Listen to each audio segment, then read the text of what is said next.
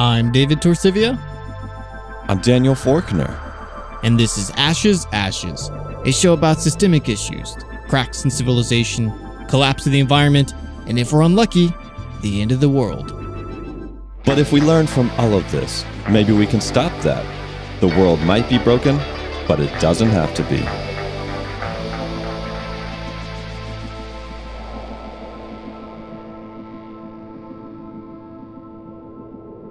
Today, David, we're going to continue our series on the military, on war. Ooh, I see we've upgraded our soundboard. Thanks to all our Patreon donations. They're really paying off. That's the greatest grift ever. Just take the Patreon donations, tell everybody we bought an awesome soundboard, but really we're just using our...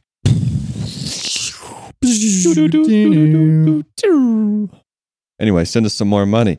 But we're talking about the military once again, David. But we're going to be talking a little bit about some of the externalities, the environmental externalities of the military. We're going to be talking with Dr. Patrick Bigger, who is at Lancaster University and was one of the authors of a new paper titled The Hidden Carbon Costs of the Everywhere War.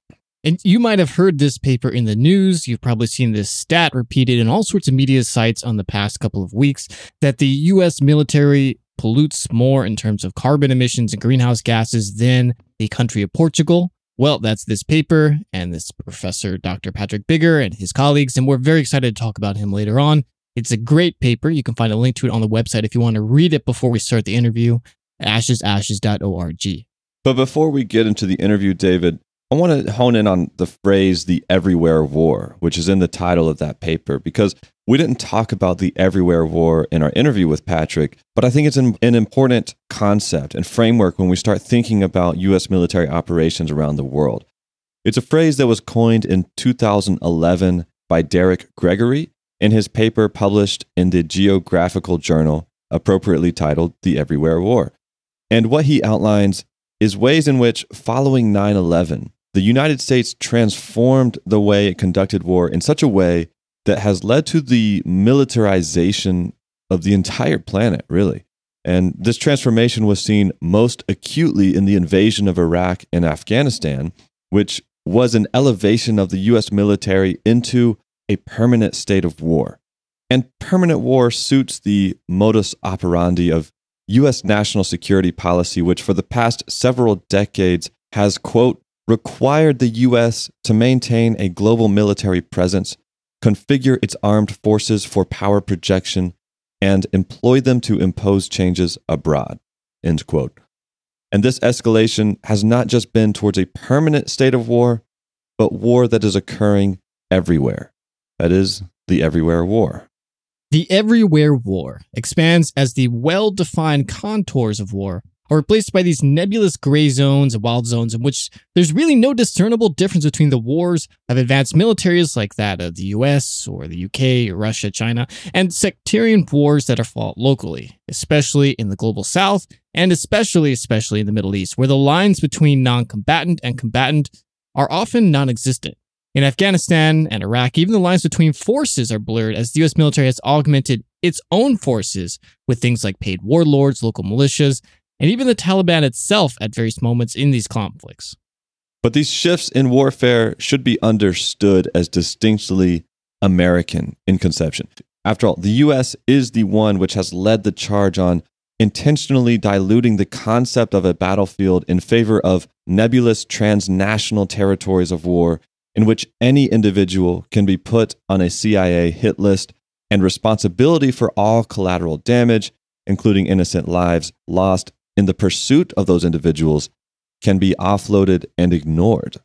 And even further, the U.S. has intentionally blurred these lines between what is military and what is not. So, we have our own official soldiers. These are the guys who have Army patches or Marine patches, whatever, and they serve the Department of Defense. They get a government paycheck, but we also have huge amounts of private contractors, of mercenary groups, and then also we've handed over some control, advanced military weapons, and even military missions to traditionally civilian organizations like the CIA. And the result of all this is this very strange mishmash of what is military, what isn't. It's confusing, and that also bleeds over into what we consider combatants. What are good guys, what are bad guys, who counts as combatant, what doesn't, and the entire lines of what war is, which is something that's supposed to be sharp, it's a guy in uniform shooting another guy in uniform, is now very confusing and murky. And finally, it has been the U.S.'s declaration of a global war on terror that has itself defined the whole world as an ongoing battle space. And so this everywhere war, now let loose upon the world, is advantageous to oppressive and authoritarian governments everywhere who can use the ill-defined war on terror or war on drugs to criminalize civilians and others who challenge state authority. Quote, "Certainly, Mexico is no stranger to military repression. During the dirty war from the 1960s through to the 1980s, the army was given carte blanche to put down student demonstrations and guerrilla groups, and it carried out disappearances and illegal detentions, torture and killing on such a scale that the United States noted an emerging security problem. The cloak for these bloody operations was the Cold War, and some scholars believe that the drug war now serves as a convenient cover for the renewed criminalization of social protest." And to bring this concept to the here and now and the immediate problems that the United States finds itself facing, we can look at the U.S.'s criminalization of migrants at the U.S.-Mexico border, many of whom are direct victims of this war on drugs and these other governmental policies that the United States have either put into practice directly or pressured other countries to do so on their behalf. And as we've seen, as the U.S. has blurred the lines at the border between civilian and military, we've started augmenting our own border control with military forces. And this turns the border itself into kind of a war zone, and that plays out in things like drones, machine guns, and ultimately up to the point where we actually have physical military detachments guarding against, what was that, the migrant caravans that the news was so panicked about, firing tear gas at children, right. These people who are full-time soldiers. And this has precedent in the lead up to the everywhere war. Historically, the United States has been steadily increasing the militarization of the border. From the paper, quote, "A cascading series of joint operations from Operation Blockade in El Paso in 1993 through Gatekeeper in San Diego and Safeguard in Arizona to Rio Grande in Texas in 1997 was designed to capture undocumented migrants who were held to be responsible for increased criminal activity in border cities and to deflect countless others into remote desert areas where they were knowingly exposed to death. In what has been indicted as an endless deferral of human responsibility, their deaths were misattributed to natural causes. The risk of dying on the crossing has steadily increased. 9/11 prompted and permitted the formation of a still more intensive military security nexus that rendered undocumented migrants even more vulnerable to an emergent necropolitics by imaginatively placing them in a war zone where they become, in effect, unlawful combatants. Many of the military units involved in border support now saw the mission as a pre-deployment exercise for combat in Afghanistan and Iraq, and this imaginative remapping was reinforced by a cascading series of institutional, technical, and cultural developments. Then, in May 2006, even as Bush peddled the fiction that the United States is not going to militarize the southern border, he announced the deployment of 6,000 National Guard troops to the border in what he hailed as the most technologically advanced border security initiative in American history. These measures hastened the rhetorical collapse of the alien into the terrorist, and, as Rosas observed, allowed the violent subjugation of immigrants to the special relation of illegality. End quote. And David, the U.S.-Mexico border is just one example of many where we have been conditioned to perceive it as an area inherently violent and thus in need of a military presence. But this conditioning or perception shift is slowly being superimposed over every corner of the globe. And this becomes a self-fulfilling prophecy or feedback loop, if you will, because military garrison outside domestic territory and the criminalization of brown people's existence that goes alongside that is itself so often the cause of violence in the first place, reinforcing this notion that a strong military presence is necessary. And today, the scale of U.S. military operations around the world has only increased, and dramatically so. Between 2015 and 2017, the U.S. military was directly active in 76 countries, including 7 which have been on the receiving end of drone and missile strikes. But David, we're not here to discuss foreign policy necessarily. Why are we talking about the everywhere war? You had me fooled. Well, I just wanted to set the stage because a war that is everywhere and forever ongoing necessarily requires the burning of a never-ending furnace, right? The war machine does not just keep on rolling without a steady supply of hydrocarbon fuel and its attendant emissions. That sounds like a very carefully prepped PR phrase. Hydrocarbon fuel and its attendant emissions. Man, tanks burn a lot of gas. So do jets. All this stuff burns a lot of gas. Let's make this simple here. War's expensive. You know, like here in the United States, we talk about the military and everything all the time. Tanks go boom, boom. In terms of, well, it's so much money. What is it? $700 billion over that every year annually that we spend on it. And then the discussion ends like, oh, okay, that's how much it costs. But if we have learned anything from this show, Daniel, it's that things never end in just the basic quantification number of dollars. That's true. There's always unforeseen costs, and war is certainly no different. And in fact, as we'll talk about in this paper and as we go through the rest of this episode, those costs are incredibly high.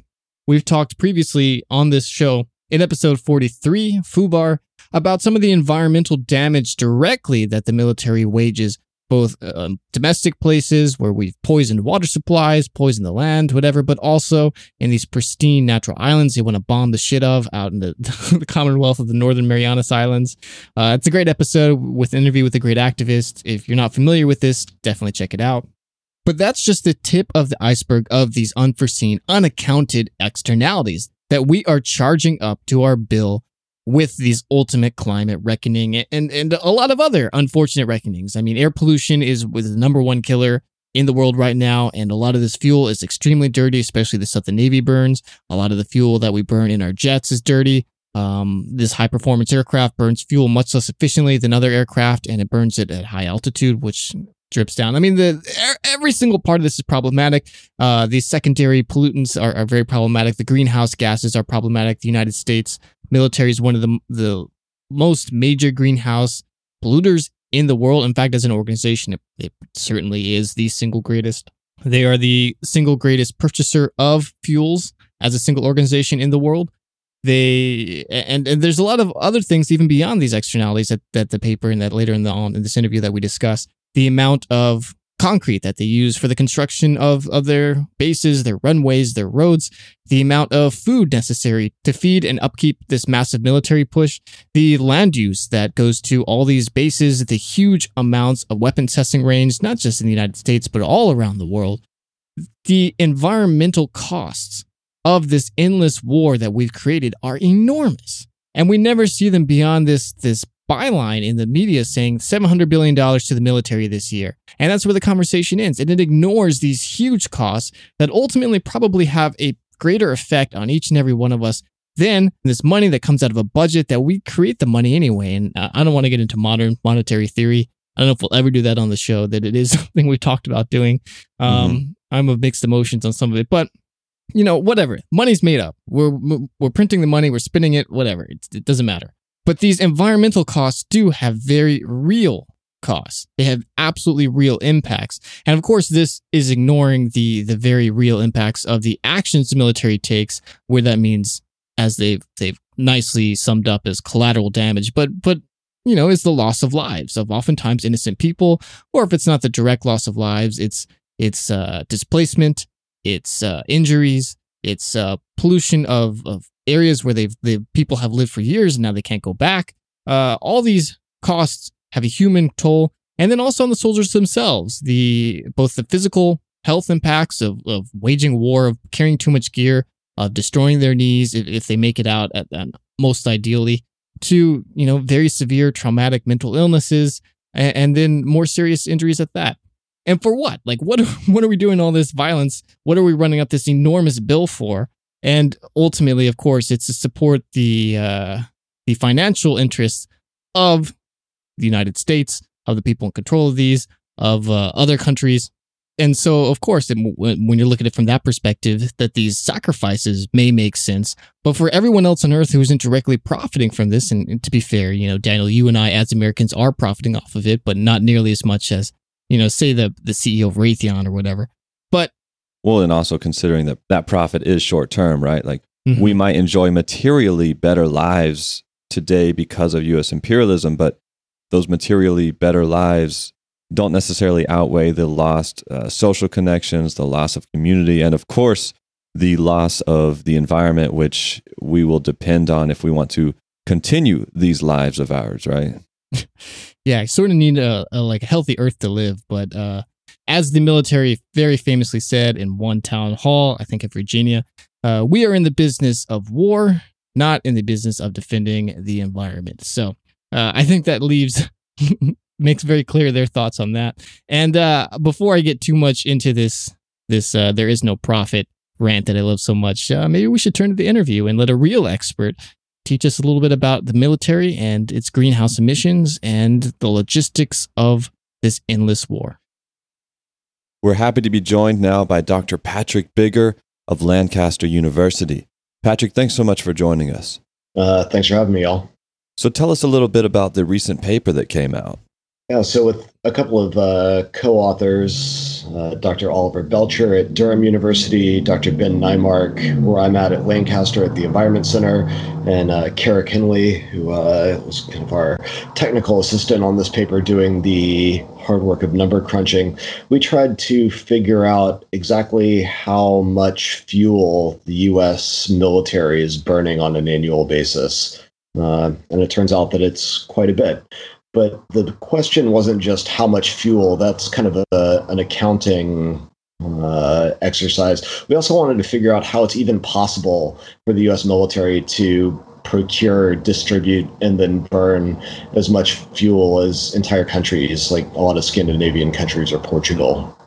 You mentioned trying to find out how much fuel the military was using. Why did you have to find it out? So there's a long-running conflict basically between the military and other parts of the government and with international agreements about whether or not to report the military's greenhouse gas emissions. And this was such a big deal that the U.S. threatened to walk away from the Kyoto Protocol negotiations if there wasn't an explicit exemption granted for military reporting, which the Europeans eventually caved to, along with a number of other things, including starting a cap and trade market. But then, and then the U.S. walked away anyway, but they still kept that exemption. And so the U.S. military has not been systematically reporting its greenhouse gas emissions ever. And so there's some data that you can find here and there. There's reasonably good data from the Department of Energy that's been used by other researchers to come to similar conclusions as us. But instead, we just went straight to the source. We went to this really obscure little sub-agency called the Defense Logistics Agency and put in a series of Freedom of Information Act requests to get data on every gallon of fuel that they bought between 2013 and 2017.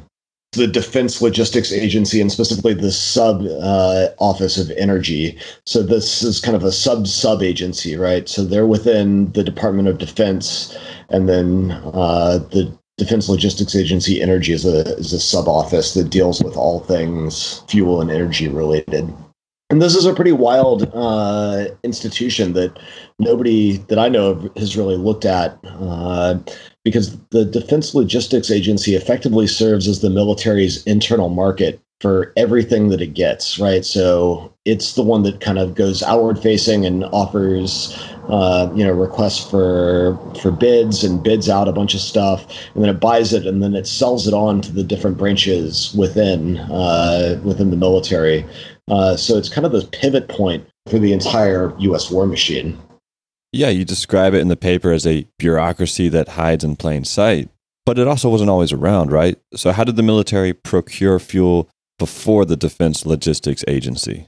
So it's got a long history. I think the the military first starts using fossil fuels in its coal-fired boat, the Dimologos, in the early 19th century. And starting at that point, each branch of the military just was kind of going out and buying their own stuff and had their own quartermasters who kind of went out and bought whatever they needed. But after World War II, it became clear that was an incredibly unwieldy system. And so one of the first things that Robert McNamara did as Secretary of Defense in the run-up to and kind of during Vietnam was to consolidate the purchasing practices of the different branches. And the very first one that they went after was energy, kind of really illustrating the centrality of procuring and distributing fuel for waging modern warfare. So we found these really great stats that were done by an analyst who kind of does this stuff for fun out of France, showing that per soldier per day fuel consumption has gone up more than 20 times between World War II and today. Yeah, this was one of my favorite points in the paper, and it really illustrates just how much this fuel use has increased. So during the Second World War, soldiers on average were using just 1 gallon of fuel per day. By the end of Vietnam, that was up to 9 gallons of fuel per day, and a lot of this was because of the explosion that jets required in terms of their fuel consumption. And then modern soldiers now using something over 22 gallons of fuel per day. That's like an entire tank of gas from an American car, at least, in a single day's worth of work. And that's incredible. And I think one of the things that's really important, and maybe we'll come back to this, is that a lot of that fuel is burned in the U.S. military's various overseas adventures, but the majority of it's actually burned domestically, right? So it's not just that we're burning all this fuel going out and doing air raids in East Africa or setting up forward operating bases all over Afghanistan. Most of this fuel is getting burnt in the U.S. and on various U.S. military installations all over the world. So the U.S. military, even if we weren't conducting all of our sundry interventions, would still have a massive fuel consumption footprint. Yeah, I thought that was really interesting, but it does make me wonder how much of the domestic fuel consumption is in some way indirectly supporting foreign operations. For every drone that's being operated overseas, there's got to be a headquarters in the United States to support that, right? Yeah, for sure. And that's hopefully something we're going to tease out in future research. But right now, I don't think we've got data at that level of granularity to really say one way or the other. And this data is also fuel use specifically purchased by the military. So it doesn't include all the fuel use, say, to build a jet or to build a bomb or something before it enters the military itself, the Department of Defense. Yeah, which is wild if you start thinking about those kind of the chains of carbon that link all of the different raw material going into the stuff that the military actually uses. And it also doesn't include all the other kind of Department of Homeland Security operations. So this doesn't include the fuel used by the CIA's drone missions. And God knows how many missions they're flying on a daily basis. So our count is definitely partial, and so this should be taken as an extremely conservative estimate.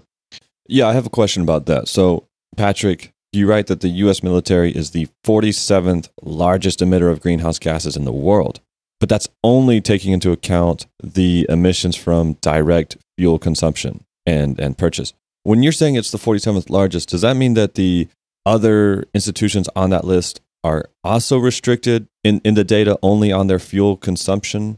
Or is the U.S. military the 47th largest, and that doesn't include all the other ways that they're emitting greenhouse gases, but the data for everybody else is kind of encompassing their total greenhouse gas emissions, if that makes sense? Yeah, that's right. So it's the latter.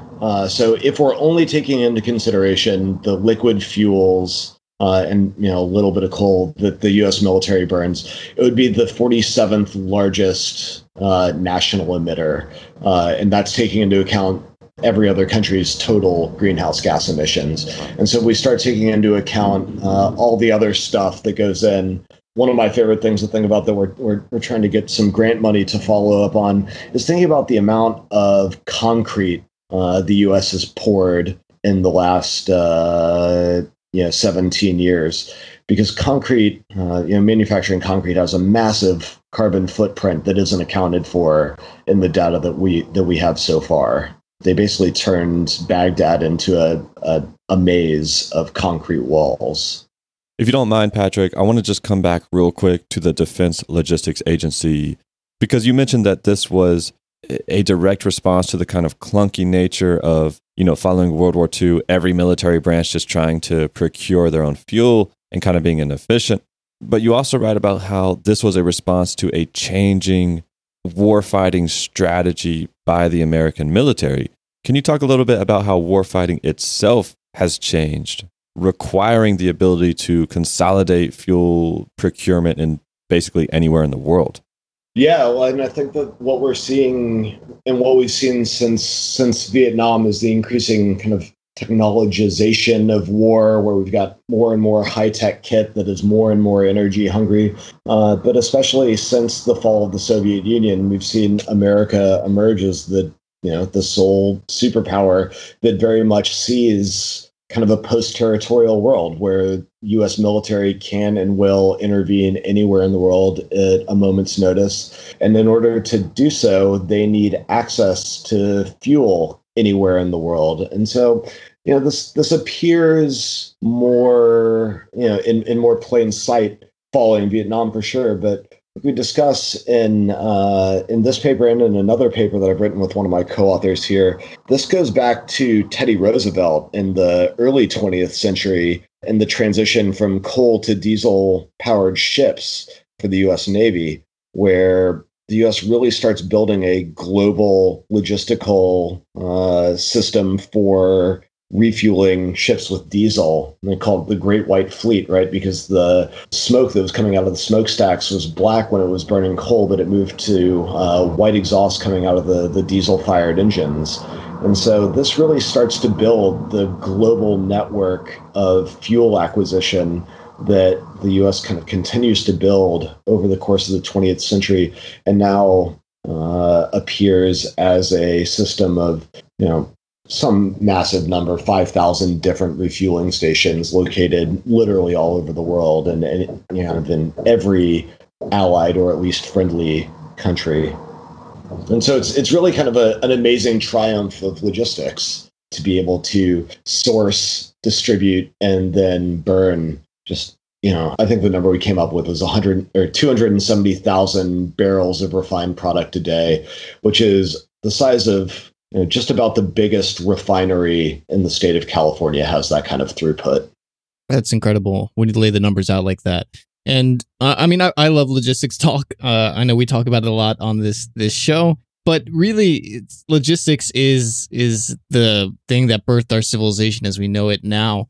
And it really is inextricably linked to military logistics. One figures something out, it passes it to civilization, which passes it back to military, and it's back and forth. And throughout military history, it's always been a conversation of like, you have battle strategy, but really when it comes down to it, wars are won by logistics. And I guess the agency that focuses on this stuff, and just the sheer enormous size of the U.S. logistic machine is what gives them such incredible reach around the world that enables them to push their needs and desires. And at the same time, it seems sort of like a feedback loop where you have this massive logistic power and you're out everywhere, but that increases your needs for access to these fuels, increases your need to maintain these logistics, and then you're caught in this trap where you can never get out of it. You have to keep maintaining it, and then you always need more to do that. And I think it's interesting that this exploding amount of fuel use, which, part of it is technology driven, but part of it is also reach driven, really goes to show the consequences of that kind of catch-22. Yeah, I think you're exactly right. So if we think about how U.S. political military hegemony is projected around the world and has been for the last whatever it is, 30 years now, there's two key features, I think, and that is the use of the dollar as the reserve currency and overwhelming military superiority through of the US military. And both of those things are predicated on oil, right? About global oil markets being denominated in dollars and the US military effectively having unlimited access to as much oil as it wants to burn at any given time. So you can really see how the two main facets of US hegemony more broadly are predicated on unlimited fuels. And we can critique that for all sorts of reasons, but one reason that we really need to be thinking about that is climate change. And the sheer volume of greenhouse gas emissions that the US military are pumping into the atmosphere for whatever it is that we think the US military are pursuing. That's not my area of expertise, but it seems like a damn lot of emissions, and it may not look like that much on the surface. It's like 4% of total US emissions. But if we're serious about decarbonizing the US economy and the world as rapidly as we need to avoid really unpredictable feedback loops, then this seems like a pretty reasonable place to start. Well, in one sense, you mentioned feedback loops here, and I think almost the U.S. military starts becoming a factor as a climate feedback loop, because as we see this sort of destabilization of the world because of these climate crises that occur on a warming planet, the U.S. military feels more motivated to act and do things, thereby emitting more fuel and contributing to this problem. And so they've almost created their own loop. I think it's really funny. Well, and they've got their own language to talk about this. Exactly. They don't come to the same conclusions that we just have here, but I think it plays out really neatly. So the way that the kind of U.S. national defense establishment prefers to talk about climate change is as a threat multiplier. Right. So not that climate change is necessarily a threat unto itself, but that it'll exacerbate all sorts of known and emergent risks all over the world. And so you can see this with the way that people have talked about climate change contributing to the Syrian civil war. Right. But, that was probably simmering anyway, but maybe climate change gave it a nudge. It became a threat that the U.S. decided to respond to. And so climate change is going to produce more and more or make more and more conflicts worse to the point where the U.S. will decide to intervene. And that can be either in militarily or giving humanitarian aid or whatever, right? But in order to perform all of those operations, they have to burn massive amounts of fuel, which then give rise to more intense climate change, which then exacerbate more conflicts. And that's what your feedback looks like when you think about it in terms of climate change being a threat multiplier. Well, do you see the military trying to adapt to climate change in terms of fuel usage? Yeah, so another paper that I've written with my colleague Ben Nymark, who is also on this most recent paper, was about the U.S. military's biofuels project that ran from the mid-2000s up until 2017-ish. It's a really interesting program because it initially came out of an Air Force program to try to make jet fuel out of coal. But that became politically unpopular because of the, coal liquids is amongst the most filthy fuels you can imagine, not just in terms of climate change, but in terms of all sorts of other co-pollutants. And so they started looking into producing biofuels and what they called third generation biofuels, which were the kind where you could take kind of anything made out of carbon, any kind of agricultural feedstock, and refine it so well that it performed identically to the fossil fuel equivalent. And this was in response to a couple things. One of them was the rapidly rising price of oil in the mid-2000s, up and culminating in 2009, 2010, where oil averaged over $100 a barrel for the entire year. And so it really was starting to cut into the military's budget, as massive as it was, because every dollar you spend on oil, you're obviously not spending on something else. But the other thing was how much oil was costing in other ways, especially the number of people, U.S. military personnel and contractors who were dying just delivering fuel all over Afghanistan and Iraq, dying in roadside bombings. And so the goal was to really start coming up with new ways of reducing oil consumption and reducing dependence on oil. Because remember, this is also before the shale revolution in the US. And so there wasn't that kind of quick, seemingly unlimited oil reserve back at home. And so you have people like James Mattis saying, saying, unleash us from the tether of fuel, come up with these new technologies that will allow us to kind of continue to intervene in this post-territorial world, but with less reliance on oil. And so one of the things that the military was doing was creating this third generation biofuel, but it was costing, somewhere in the order of $50 to $80 a gallon, compared to $4 a gallon for jet fuel. And oil state Republicans like James Inhofe from Oklahoma just absolutely flipped his shit and made it so that it was extremely difficult for the military to buy fuel at higher than prevailing rates, and that kind of killed that program. And so, the way we think about it, it's like it's absolutely good that the military is devoting money to developing non-fossil fuels. But at the same time, the entire point of these fuels was that they could just be dropped into existing weapon systems, which means that any time that the kind of political winds change course, we could go back to using oil the very next day. Well, and you also emphasize in your paper the need not just to look at the fuel source that the military is trying to use, whether or not we're using solar panels on tanks, but what you kind of emphasize is that it's more important to look at the underlying supply chains and infrastructure that exist to even make it possible not just to procure fuel, but to consume as much as we want in the first place. And I guess this kind of ties into the concept of hydrocarbon fuel path dependencies. Can you talk a little bit about what that is? Yeah, totally. I mean, so just by path dependency, all we mean is that there's kind of a structure put in place to accomplish any given goal. And it becomes harder and harder to break out of those path dependencies or the structures, the more entrenched that they become. And the U.S. military has an incredibly well-entrenched fossil fuel procurement, distribution, and consumption kind of structure in place. And so when we go out and spend, however much on it, on an F-35, presumably the military is going to want, if it ever becomes usable, they're going to want to be able to use that weapon system as much as possible. And that might be through whatever marginal amounts of biofuels that they're buying, but more likely it'll be done with conventional jet fuel, because that is what the Defense Logistics Agency, with its multi-billion-dollar operating budget, in addition to the money that it spends on fuel and its vast network of experts who are, experts in mundane things, really boring bureaucratic tasks like writing contracts with local fuel distributors or operating the purchase card system so that if you're, some dude working at a base, you can go and fill up your truck. Just this absolutely sprawling bureaucratic apparatus that locks us into particular ways of procuring fuel that are not easily changed.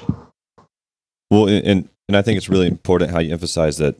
Again, it's kind of the policies that we pursue and the strategy of quote unquote war fighting that itself kind of locks these things in, where like if we say, okay, we're going to commit to counterinsurgency, okay, well, that means we're going to have to go into possibly a rural country or set up a forward operating base. That forward operating base needs a helicopter to come in and provide fuel every single day.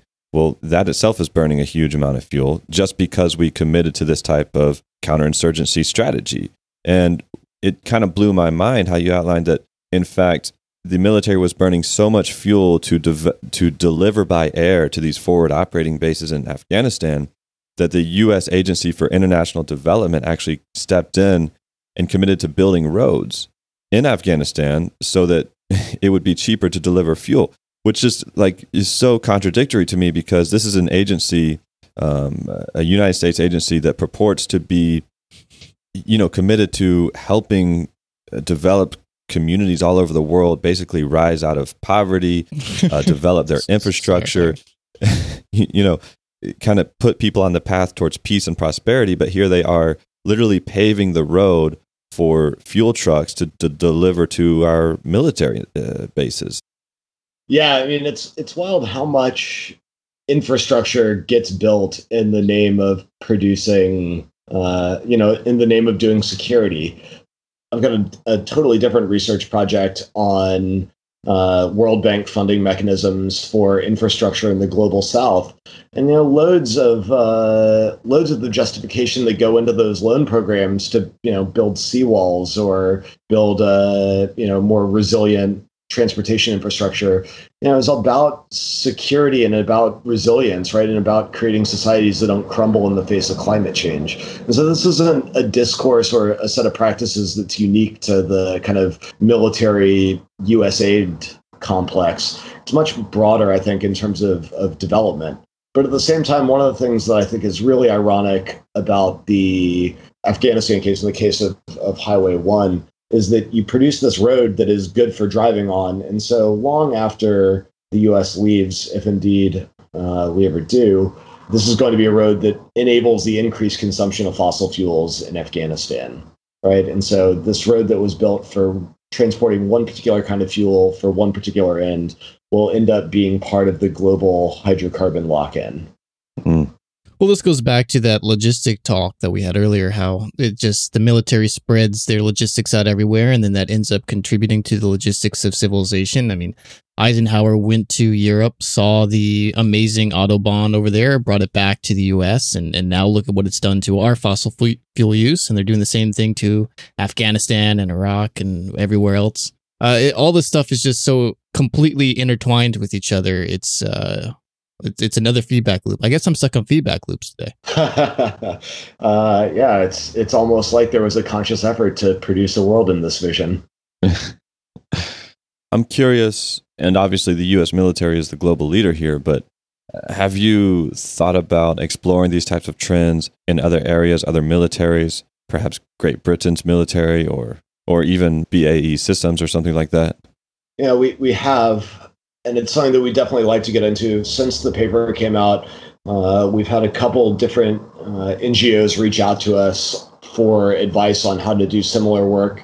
A group based out of London is looking at doing the same for NATO as a whole, or NATO excluding the US. So they're trying to figure out how to get a hold of that data. And that might be easier now that the Kyoto Protocol has done away with the military emissions exemption. But getting any kind of historical data might be a bigger challenge. And then one of the things that I'm assigning my students more recently, I've got these undergraduate dissertation students, and I'm having them go out and look at individual sets of military exercises and trying to calculate the carbon emissions from, the Arctic War Games or something like that, the Pacific War Games, and just figure out how much it costs to do these readiness exercises that are potentially made redundant or irrelevant by changing environmental conditions. Well, Patrick, I wanted to ask you, what do we do about all this? Given that the U.S. military is such the largest institution in the world for greenhouse gas emissions, and that's not even including anything outside of direct fuel consumption, how should we think about the U.S. military going forward? What should our response be as a public? I think the kind of slogan that we've landed on is that the climate change movement has to be anti-imperialist. And so we're glad that the U.S. military's environmental impacts at least showed up in political discourse in the States. Liz Warren had a thing about greening the military or whatever. But we just don't think that that's enough. And we don't think that that's actually maybe a meaningful thing to say. Solar panels on tanks won't do it? No, man, it'd be cool if it was, but actually it wouldn't. It doesn't really matter, right? I mean, like, whatever is left of the anti-war movement needs to coalesce around climate, and the climate folks really need to start taking into account the role of U.S. interventionism all over the world, and kind of the sheer global scale of the U.S. war machine has to be dialed back radically, and it needs to happen for all sorts of reasons. And, people on the left particularly need to do a better job of coming up with a coherent, modern left foreign policy. I think one part of that is coming to terms with the sprawling environmental damage that modern imperialism does. And so, one of the ways that we put it is that you just got to shutter vast sections of the war machine. Mm. One of the interesting sources of your paper mentions how the logistic systems that the military builds for fuel efficiency is also a logistical delivery mechanism for capitalism itself. So not only are we encouraging countries all over the world to build sprawling physical infrastructures, which then contribute to environmental degradation, land use changes, greenhouse gas emissions, but we're literally reshaping political and economic structures of countries all over the world. Yeah, which I think, maybe we can see it more with its environmental consequences now, but I don't think that that's necessarily new. I think we can trace U.S. foreign policy to making the world safe for American capital, back to the early 19th century. And just the way that capital and environmental degradation are kind of inextricably linked, I think is becoming more and more clear in folks' minds. And so when we add this third component, when we add the U.S. military in, maybe we can kind of start to see a more clear idea about the role of U.S. empire in the world in terms of both environmental change and economic causes and consequences. I'm really looking forward to this concrete paper, by the way. Yeah, man, that shit's wild. As is, and there's other kind of mundane things like how much water, clean water around the world gets burned up in various U.S. military activities. What is the topsoil loss rate for all the garbage food that the military feeds the troops? Mm-hmm. All of our sundry interlocking environmental crises, I think you could really kind of exemplify through the practices of U.S. empire, which is all about achieving the most impact at the lowest cost. Well, I've got a question, actually. Again, I think this is sort of for myself, but, we all have these, everybody has heard the memes or the jokes about, there's oil there. In comes the American army. They're going to invade Iraq, Afghanistan, whatever. But now that we have had this explosion in shale oil and this very safe domestic supply, even though it's not for forever, I think a lot of people like to think it is, has that sort of need to maintain these supply chains to places that have oil sort of dissipated? Like we see right now, this escalation that's going on around Iran, around the Gulf there, that is this choke point in the Strait. And I feel like 10 years ago, this never would have happened because it would have been too much of a threat to the global oil chain. But now that we have these other domestic supplies, I feel like the U.S. military feels like they're free to escalate without fear to impacting their own operations. And do you see some sort of change to this? And also, if I'm speaking from a strategic military guy perspective, is that maybe a sign that we should be transitioning to more green militaries? I feel disgusting saying that, but a green military operation so that you can be independent of these ridiculous logistic chains that you're currently a slave to. Yeah, I mean, I think the military would really like to have it both ways, right? I think that they would like to be able to have clean energy or renewable energy, and I don't think they really care about the cleanness at the end of the day. It's more about access to cheap fuel, whatever form it takes, in the least dangerous way possible, and in ways that frees up their budgets to, buy more of whatever it is that they buy, different kinds of weapon systems or, fancier drones.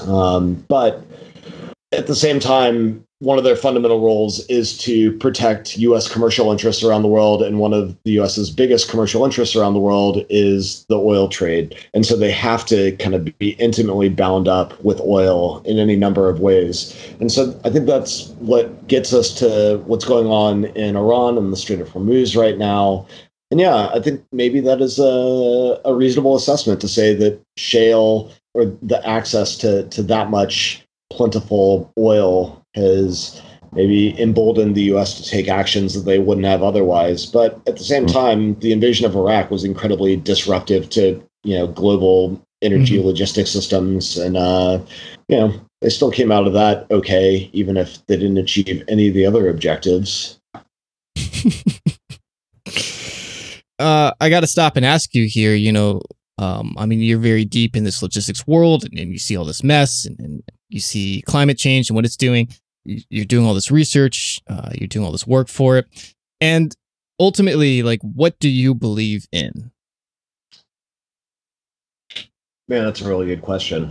And it's not something that I spend a lot of time reflecting on. And I guess I could give you the stock socialist or democratic socialist answer that I believe in people, and I believe that, if we work together, we can really achieve amazing things, and we can we can resist U.S. imperialism. We can resist the continuing hegemony of the global fossil fuel industry.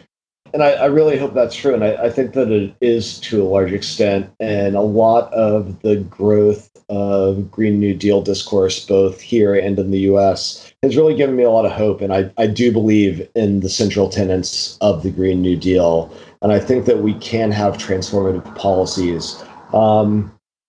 But in the short run, I believe that we have to kind of look after ourselves and not get bogged down in all of these existential threats, because it just becomes too much. And so, yes, we should be working towards a greener socialist future that doesn't imperil, y'all over there in the States, me over here in Britain. We're not going to be the first ones. Or even the kind of in the middle of the line to really feel the impacts of climate change and our sundry other interlocking environmental crises, right? Those are going to be borne by people in the global South who've contributed the least and will feel the worst impacts. And that hell sucks. And so I think, in the short term, I believe that we need to be working to ameliorate those impacts while at the same time rapidly reducing our contribution to environmental degradation that isn't going to blow back on us in the first instance. But also take care of yourself, because if you think about this stuff all the time, you will go crazy and you will burn out. Yeah, we know that too well. That's a pretty good answer. Is there anything else you want to add? Things that we missed? Things that you feel like people should know before we say goodbye? No, man, I think we're good. Awesome. Well, Patrick, thanks so much for joining us. It's my pleasure, y'all. Thank you so much for having me. Yeah, we really appreciate it. Cool. Well, good luck and keep your chin up, eh? I think we got pretty good at hanging in there. All right. Well, hopefully we don't come up with any more reasons to get our chins down anytime soon. David, I don't have much to add to that interview. I think Dr. Patrick Bigger really summed it up nicely for us and was really doing some valuable research, some groundbreaking research on the greenhouse gas emissions of the U.S. military and the unforeseen consequences of that. But I do just really quickly want to read one more quote from his paper that we didn't talk about, because something we discuss a lot on this show is the over-quantification of everything. We take a forest with all its diverse habitats, its innumerable species, and the vast interconnections of all those that make life possible, not just in that forest, but for habitats and ecosystems outside of it through the various ecosystem services. We take all of that and we reduce it to some quantifiable statistic or data on 2x4 lumber products. And then we convert those lumber products to a dollar value. And that's really the only input that goes into the data on the health of our economy, right? So we leave so much out. And we've talked about logistics on this show and how logistics kind of aims to serve that purpose. It turns the whole world into these quantifiable figures that can then be moved around, and with the goal of moving them around most efficiently. But I think they sum it up really well in this paper, and I just want to read this quote for you. Logistics is a calculative rationality insofar as it seems to abstract the movement of people, goods, and services from their operational context. It then subjects these movements to logics of precision and streamlining efficiency. And finally, it reorients the movements along predetermined diverse relations of production and distribution to delivery times, stock keeping units, and other values amenable to measurement and calculation. End quote. It's so interesting, David, that we've done all these calculations and we've figured out how to move things around the world at breakneck speed. And we have this vast, sprawling military to support that. But I guess missing from our calculations are the fundamental destruction to the fabric of life that goes along with that. I'm just imagining in my head this like logistic guy in the military. He's got like a eagle on his shoulder, sitting there with all these spreadsheets, and he's like, I just can't balance the budget, sir. And this brigadier general or whatever walks over. He's like, what's the problem? We have the funding. He's like, it's not the funding that's the issue. It's the balance of the fabric of communities and life that won't fit in. Like, it won't work out. We can't fight this war. Wouldn't it be cool if they did that though? Like they have this these bylines in the spreadsheet. They're like environmental protection, community enablement. Yeah. And then the brigadier general is like, damn it, son, we're going to figure this out. I didn't join the military to destroy this world. I joined it to bring it together. Yeah, maybe this is like our climate apocalypse military. They're like fighting, like planning out strategic attacks to like rebuild communities and stuff. I don't know. I don't like couching the language of everything in war, and it seems obviously I'm in my language thing still, and we'll do a thing on it at some point. But you know, everything these days is like, it's a war on whatever. It's a war on drugs. It's a war on the climate. It's a war on bugs. I don't know. I get so tired of this. The bugs are certainly losing that war. Yeah, it's the constant war, though. We're talking about endless war. We can't even escape it in our language, where there's not even any environmental degradation or whatever happening. But maybe it's just our brains have gotten so rotted from this everything endless war. It's just, I'm exhausted. I don't know where I'm going with this. To pull back to this larger conversation is, I mean, this shows so much, and I talked about this a little bit in the interview. It's just always about logistics, and this conversation is really no different. And I mean, maybe to carry on with my joke a little bit here, we've become such masters of logistics, and especially the military, that it's enabled so much incredible growth, this endless growth that has gotten into this problem in the first place. And I guess endless growth, endless war, the treadmill of destruction, you might call it. It doesn't have to, though. This expertise in logistics could enable us to do incredible things in the world, to help the world. I mean, so you've heard before this fact that we grow enough food in the world to be able to feed everybody, no problemo, right? But the problem is we can't get the food to everywhere it needs to go for whatever reasons, and that reason is typically profitability. And if we were to refocus our logistical chains, this could be solved. We could grow less food, and we could grow food in a more sustainable way and not have to destroy the soil, destroy everything with these monoculture crops in order to boost yields enough that we can make all this stuff profitable. If we ignored all these other things that we've quantified that are the wrong things to quantify, then we could enable this deep understanding of logistics, moving things around the world to build a better world. And that's exciting for me. All this information and knowledge that we've acquired in the process of destroying the world can also be used to liberate it and bring us into something better. And I mean, maybe we don't talk about this enough on the show because so much of our conversations about logistics are like, look at this new terrible thing that happened because we created shipping containers or whatever. And that same knowledge, though, can be liberatory. And I mean, knowledge is always a double-sided sword. It can do good, it can do evil. And we've, for some reason, really decided to focus on the evil. But it doesn't have to be that way. But David, don't you think a part of the reason why so much of our tools get used for evil is because maybe we as a broader public have been conditioned to just assume that technology is itself inherently good, or that the market forces will themselves just direct things towards the good purposes, but we're not really making any decisions about what our goals and values as a society really are, right? It seems like this free market principle of we'll just let the economy figure everything out. If you just incentivize people to make money, well, everyone will just naturally do what's best for themselves, and that will collectively help society move forward and progress. We've kind of abandoned societal goals. We don't come together and say, well, we have this technology. We have the ability to datafy so much, and we can apply artificial intelligence to sort it all. What should we do with that? Or we have the ability to organize the world in terms of logistics. What should we do with that technology? How should we organize ourselves to benefit our communities the best, instead of we just leave it up to the tech CEOs who, for some reason, we've put our faith in?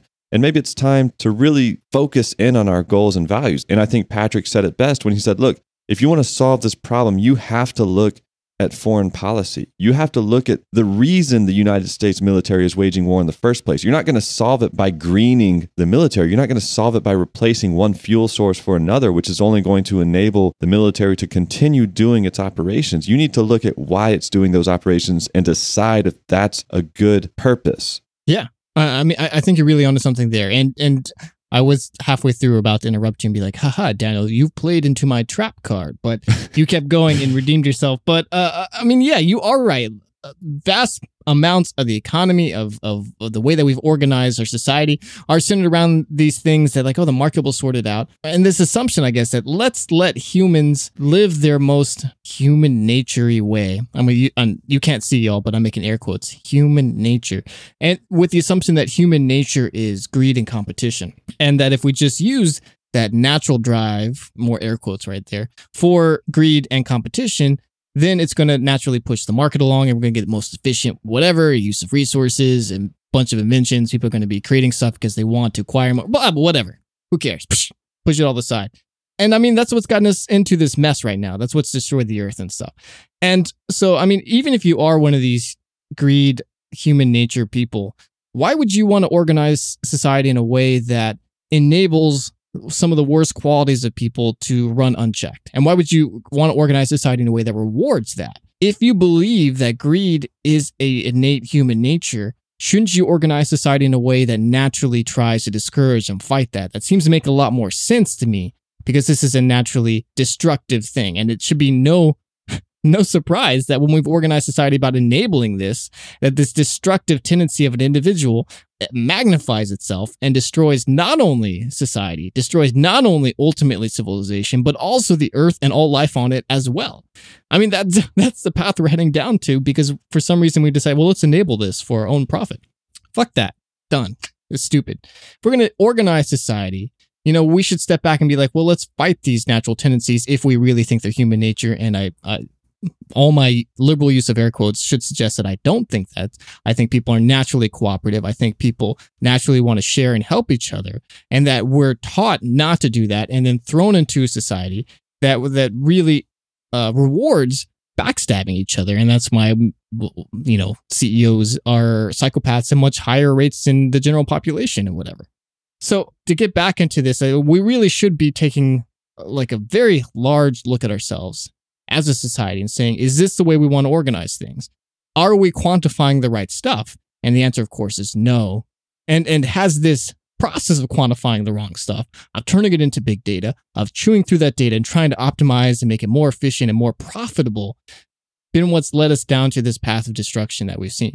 And the military and its pioneering use of logistics, because war is logistics, and it has been for thousands of years. And those logistics that are refined in war trickle down and are what enable the explosive growth of society and culture and civilization has for, once again, thousands of years. Go back to our earlier conversations about the creation of money, the creation of debt. A lot of that was pushed by the needs of warfare. So the very fundamental ways that we've organized ourselves for thousands and thousands of years have been centered around the needs of logistics of war, of feeding people, of paying soldiers, and it all comes down to that. And so society, human culture, it's all tied together inextricably with the logistics of war. And here we are once more finding ourselves in this feedback loop of increasing deaths around the world, of increasing conflicts that the military is finding itself involved with because in large part due to climate change. And then at the same time, they're contributing to climate change, making things worse. And we're just on this path of destruction, and we need at some point to interrupt it. And if we don't have a dramatic step in, a dramatic shift where we say, fuck this, stop, then we're going to keep going down this path. This is not something that can be fixed with like incremental changes. We can't like switch, as you said, Daniel, to solar powered tanks. Though I'm working out the energy needed for that. I don't think those will quite work, but I like the image. It's very solar punk. It's cool. That's not going to do it. Elizabeth Warren just greening of the military is not going to do it. This has to be total full stop of this imperialism, stop of the focus of our society on this area, and looking at ourselves individually, looking at ourselves as a society and saying, maybe we do want something better and that we believe that that's possible. Let's turn the everywhere war into the nowhere war. Nowhere war? Nowhere war? The nowhere war. Nowhere war. Nowhere, no time. Nowhere, Never no how. time. Not on my watch. Not on this Brigadier General's shift. We'll all be Brigadier Generals in the nowhere war. That's a war I look forward to serving beside you, David. Well, you're going to have to spend a lot of time figuring out that last little bit that we said there, but this whole episode is worth thinking about, and we hope you will. You can find this paper. You can find a bunch of other papers that we read and, for the most part, didn't really include in this episode, but are interesting and worth reading nonetheless, as well as a full transcript of this episode on our website at ashesashes.org. A lot of time and research goes into making these episodes possible, and we will never use ads to support this show. So if you like it and would like us to keep going, you, our listener, can support us by giving us a review, recommending us to a friend, or supporting us on patreon.com/ashesashescast. We really do appreciate your support. It encourages us. It helps us keep going. We're also sending stickers to many of our Patreon supporters, so get on that. We'd also like to thank our associate producers, John Fitzgerald and Chad Peterson. Thanks so much for your help. And of course, if you want to get in touch with us, send us an email. It's contact@ashesashes.org. We read all of your submissions, your feedback, your thoughts, and we really do appreciate it. And if you don't like email but do love talking on the phone, well, lucky for you, we've got a phone number. And we're going to put all these phone voicemails into a giant call-in show when we get enough of them. So definitely call in, leave us your thoughts, leave us an interesting comment or a story. We'll make something fun out of it. If you want to be a part of that, you can at this number. It's 313-99-ASHES. That's 313-992-7437. We've also got a whole bunch of social media accounts. They're lots of fun. You can find them at Ashes Ashes Cast on whatever your favorite social media network is. And we've got a great chat community and an application called Discord. You can find a link to that on our website. Just click Community, Discord, and you'll find us there. Daniel and I hang out there all the time, and we love talking to everybody. And we learn a lot there. I know I learn a lot. I don't know about you, Daniel, but it's a great group of people, and we'd love to have all of you there. Everyone there is 10 times smarter than I am. So yeah, shout out to all of you. I definitely, I learn everything that doesn't go over my head. But luckily, Daniel's pretty tall. All right, let's close this out. Okay. We've got another conversation episode next week as we ramp up for another deep dive the following week. And we hope you'll tune in for that. But if that's not your cup of tea, don't worry. We'll be back with another one of these research-based episodes in 2 weeks. But until then, this is Ashes Ashes. Bye. Bye-bye.